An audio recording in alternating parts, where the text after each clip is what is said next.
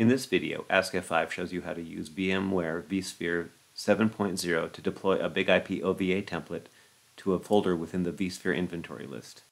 Before we begin, note that the options in this video, such as compute resource configuration, CPU and memory deployment options, storage policy, and network configuration, are all environment specific, and the examples provided in this video may not suit your environment.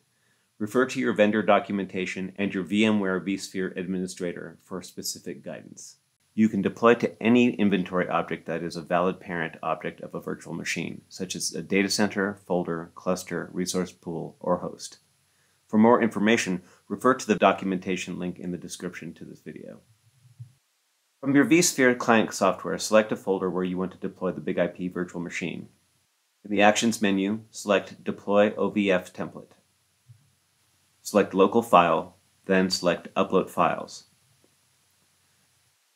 Locate and select the BIG-IP OVA file that you downloaded, then select Open. Then select Next.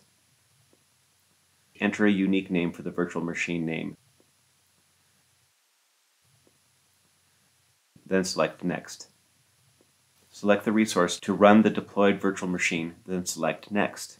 Note, in this example, I'm ignoring the certificate warning. For more information about this warning, see this article linked in the description below. Verify the OVA template details, then select Next. Review and accept the license agreement, and then select Next. Select a CPU and memory deployment option, and then select Next. Select a virtual disk format and data store for your OVA files, and then select Next. Note, ensure that the data store you select has enough free space to accommodate the BIG-IP virtual machine. For more information, refer to this article, linked in the description below. On the Select Networks page, select the network for each of the pre-configured source networks, then select Next. The OVA template is pre-configured with 4 virtual network interfaces.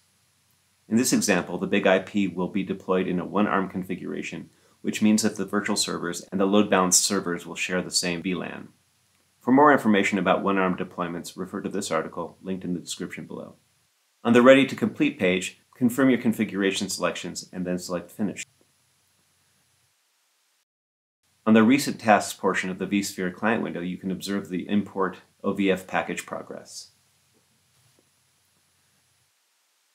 After the Import OVF package task is complete, select the VMs tab at the top of the vSphere client page.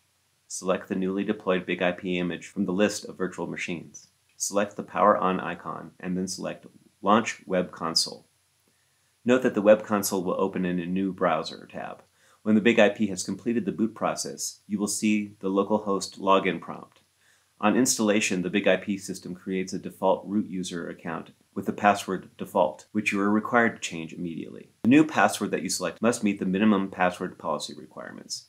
For more information, refer to these articles linked in the description below. At the login prompt, enter the word root and then select Enter.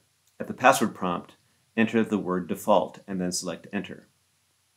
When prompted to change your password, enter the current BIG-IP password again, the word default, and then select Enter.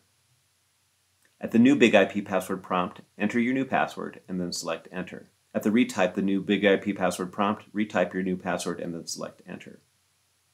You can now set the management IP address using the config command. To learn how to do that, watch this video, linked in the description below. And that's it. If you have any questions or comments, leave them below or send us an email. Please remember to like, subscribe, and turn on notifications for future videos on this channel. Thanks.